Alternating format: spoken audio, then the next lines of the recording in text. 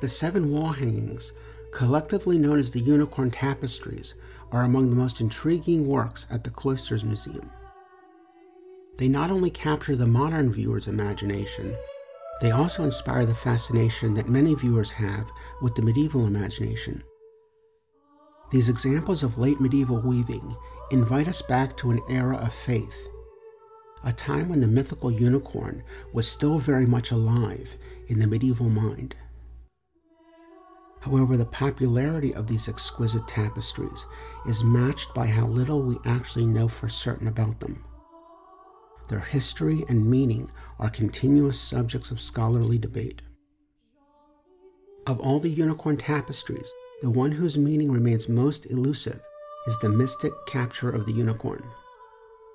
This tapestry seems to depict a turning point in the unicorn hunt narrative. In previous panels, the mystic creature had been sighted and surrounded, but even after being wounded, it has eluded capture. Medieval mythology believed that the unicorn was a swift and powerful creature who could only be captured by the affection of a virgin maiden. This entrapment of the unicorn by the power of pure love is the subject of this panel. Our understanding of this tapestry is complicated by the fact that it has been badly damaged and only survives in fragments. One segment depicts a hunter blowing a trumpet. Another fragment depicts a lady, 2 dogs, and the mythic creature. Wrapped around the unicorn's neck is the hand of a figure. Her image, and indeed most of the tapestry, has been lost. To help us fill in the blanks of the scene and aid in its interpretation, we need to look at comparable examples of the so-called mystic hunt of the unicorn.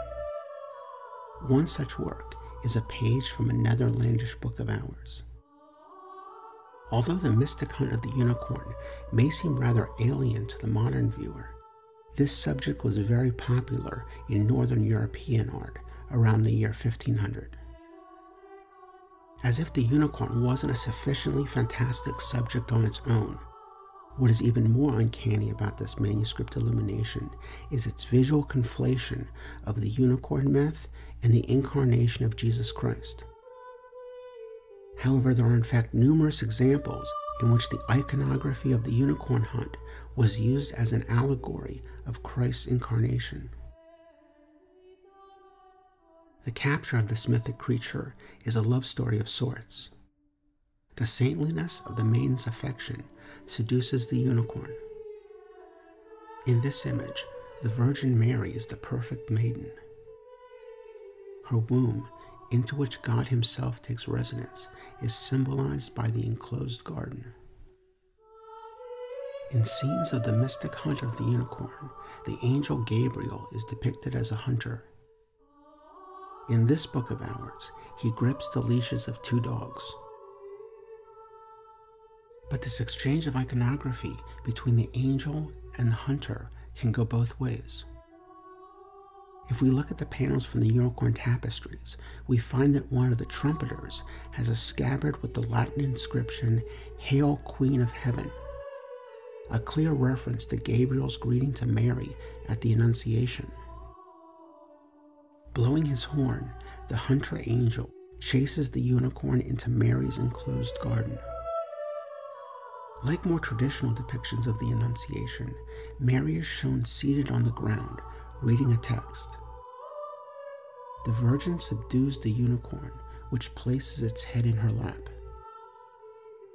While these surviving fragments from the Unicorn Tapestries don't specifically depict Christ or the Incarnation, the late medieval viewer would likely have seen the drama of these beautiful hangings in the context of this popular allegory. While this conflation of the unicorn hunt and the Incarnation manifests the alluring oddity of the medieval imagination, there are nevertheless some theological problems with this allegory. This image suggests that Christ may have been baited into the Incarnation by Mary's irresistible virtue.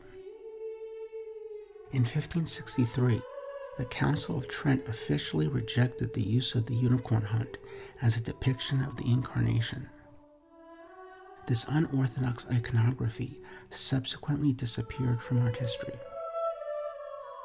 However, even if the mystic capture of the unicorn is theologically suspect, there is still something to appreciate in this magnificent yet damaged tapestry.